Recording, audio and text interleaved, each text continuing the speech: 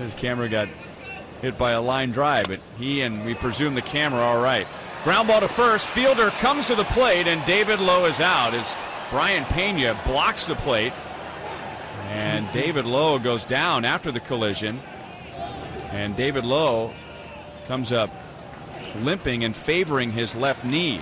David Lough able to get up and limp off into the first base dugout. He had a collision with Pena, knee to knee, and of course Pena has the shin guards. Does this inning look familiar, Denny? Leadoff double, nice play by a pitcher on a bunt, and an out at the plate.